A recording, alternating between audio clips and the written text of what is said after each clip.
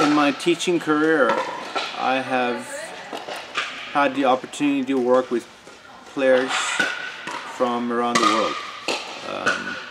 I've had kids come in to see me from different parts of the world. It's very challenging because the rare DNA comprises of so many different values. So in my lifetime, as I've worked with people, kids from different parts of the world,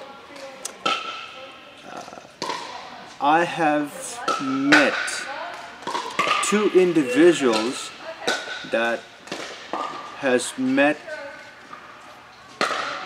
those required logistics to my greatest detail. So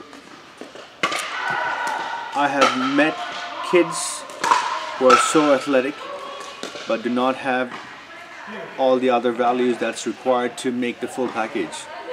So it's even when the individual or individuals have those required values, so-called the DNA, the complete DNA, the hardest part, one of the hardest things about so-called this making it in tennis is there's never a guarantee.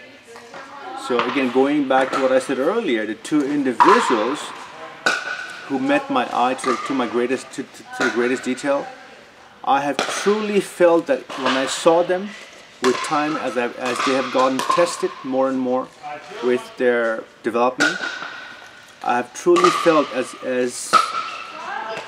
their process, as they went through that process, I truly felt that those two individuals could possibly do something in tennis, and that is just so rare.